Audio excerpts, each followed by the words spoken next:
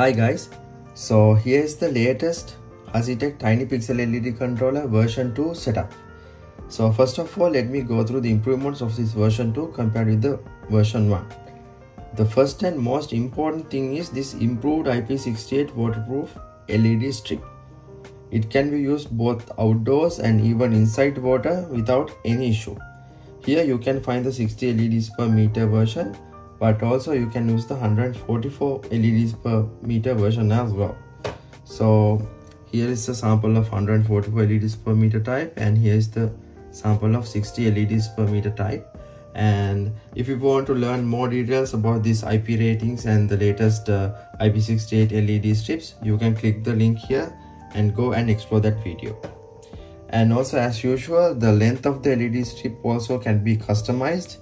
The maximum LED quantity we can go up to is 80 LEDs.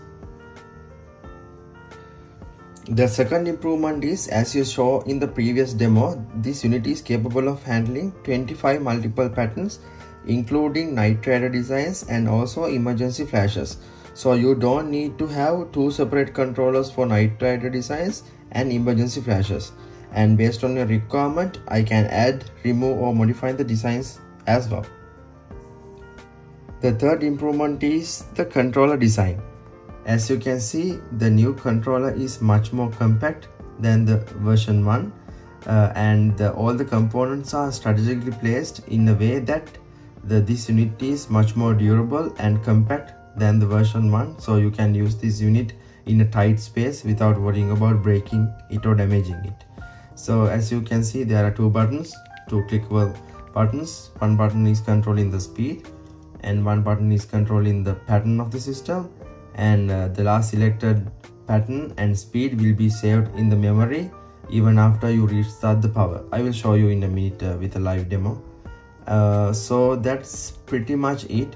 If you have any questions, please put a comment, or you can contact me through the email or the WhatsApp. I'll put the email address and phone number here, so please send me any questions or any details required. So if you want to purchase this item also, so those are the places that you can contact me. So that's pretty much it. Let me show you the pattern and speed memory function. So I'm going to change this pattern to, let's say, this pattern, or maybe blue color, and I'll change the speed to the fastest setting, and I'm gonna remove the power, so there's no power to the system, and I'm gonna restart the power. So as you can see, the last selected pattern is saved in the memory with the speed. Let me do another demo. I'll go to this emergency flash thing, and I'm gonna remove the power, and I'm gonna restart.